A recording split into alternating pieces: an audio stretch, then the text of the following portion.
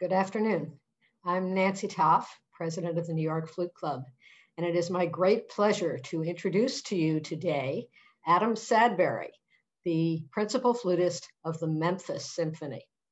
This is Adam's New York Flute Club debut, which we are delighted about. I have family that comes from Memphis, so this is a particular pleasure for me, but we are here for musical reasons, and that is to hear a fascinating program of works inspired by nature from a wide variety of different composers. I think we will all be enlightened as well as entertained this afternoon. I also want to remind you that our flute fair is coming up on April 10th and 11th, and our guest artist will be Julien Baudimont from Lyon, France.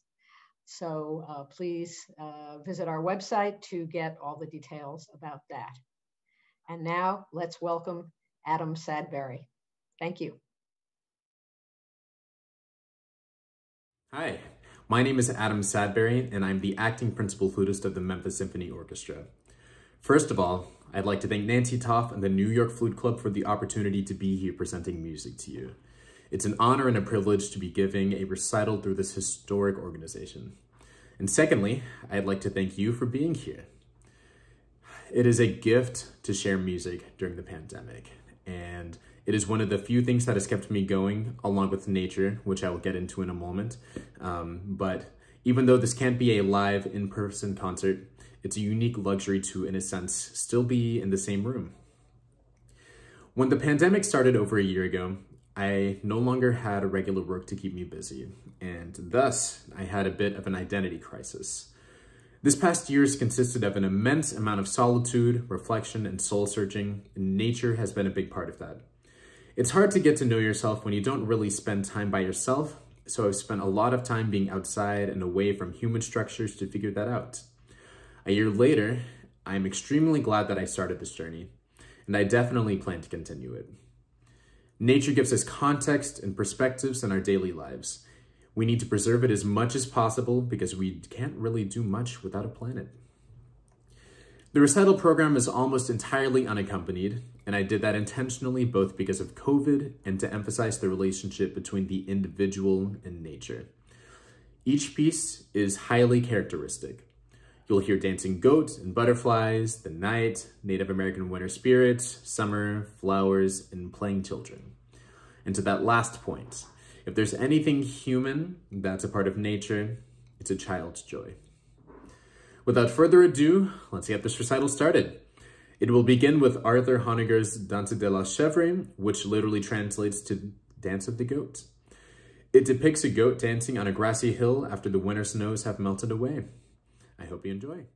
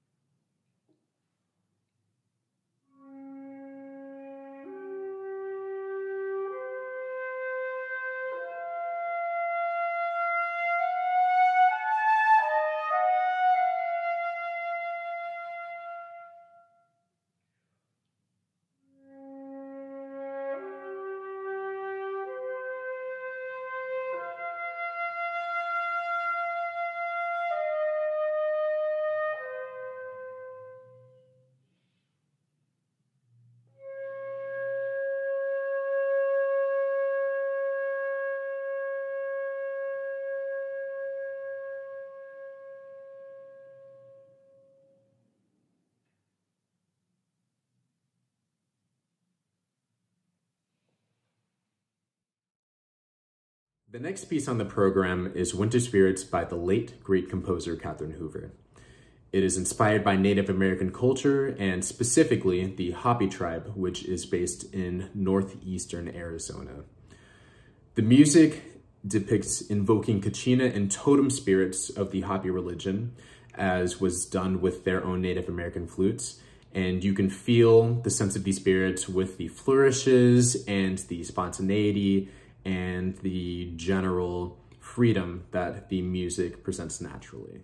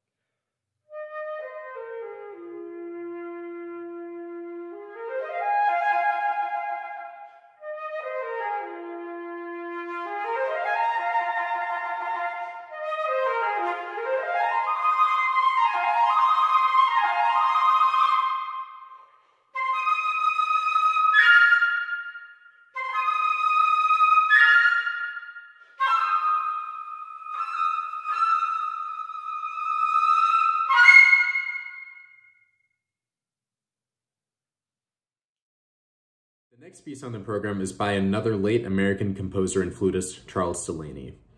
His piece, And the Strange Unknown Flowers, was commissioned by the National Flute Association through its 1990 Young Artist Composer Competition, and it was inspired by a quote from Thomas Wolfe, and it came from "Of Time and the River, a legend of man's hunger in his youth."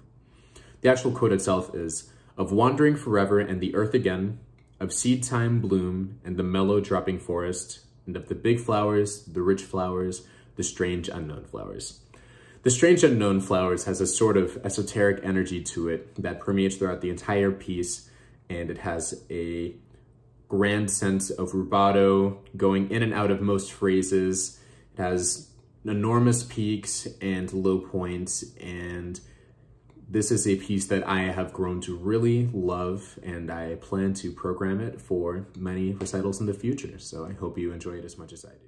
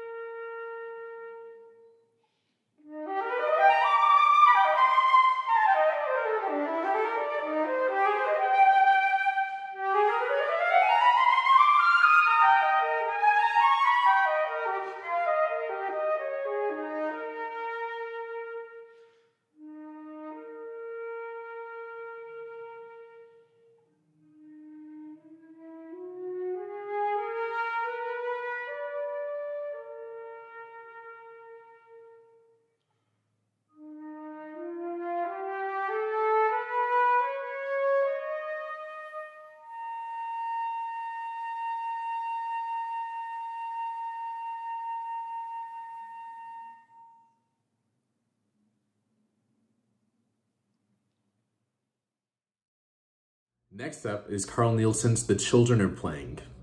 This piece is an excerpt from Modern, which translates to Mother and was written as incidental music for a celebration. Another famous piece that comes from Modern is The Fog is Lifting. The Children Are Playing is sweet, simple, and carefree, much like children. I found that the best way for me to approach this piece was with the honesty of a child. So if it sounds childish, mission accomplished.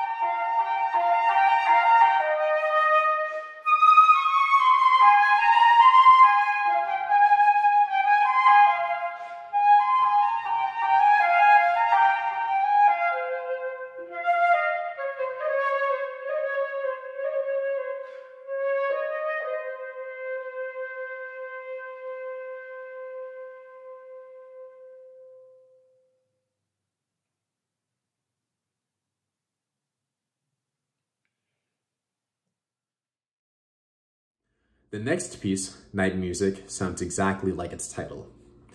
It's aleatoric, serial, and uses silence with great intention.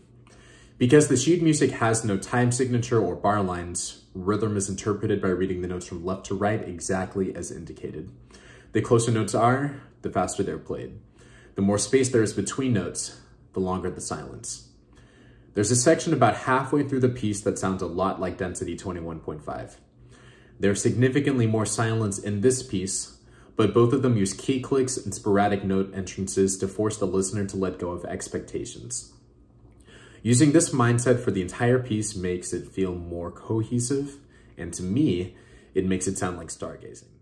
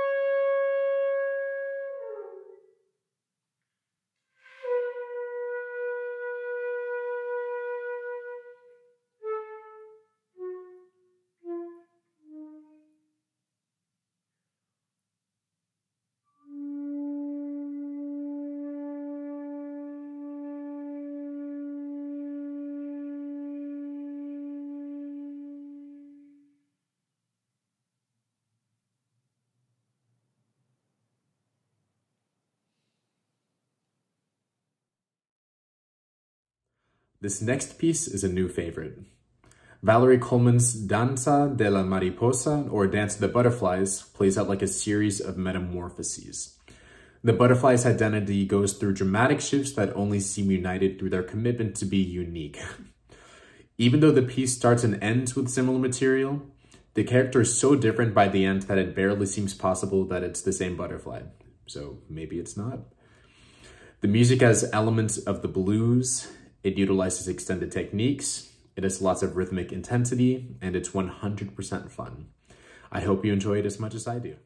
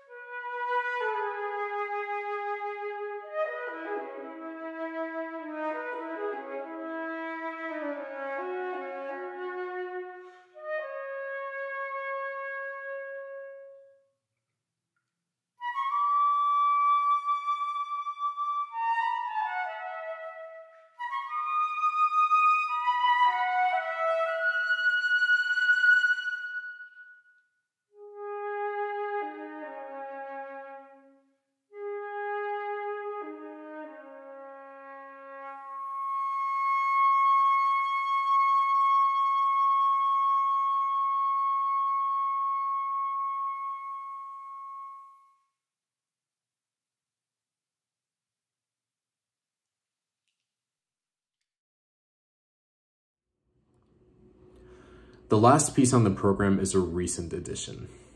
Since I love it and it fits the nature theme, I decided to include a previously made recording of William Grant Still's Summerland. It's the first piece that I really understood inside and out. Every note and phrase resonate with me.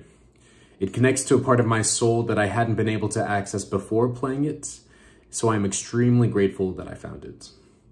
It has rich harmonies, a flowing melody, and then like the other pieces on the program, piano. The pianist is the fantastic Dr. Artina McCain, a friend of mine that is a professor at the University of Memphis, and we had a wonderful time making this. Also, since this is the last piece on the recital, this is the last that you'll be hearing me speak on this video. So, thank you so much for tuning in to the New York Flute Club stream. It's been a pleasure sharing Inspired by Nature with you. Nature has given me a sense of self that I'm carrying into every aspect of my life. And if you think you have more room for nature in your life, I highly encourage you to add more. And now, here's Summerland.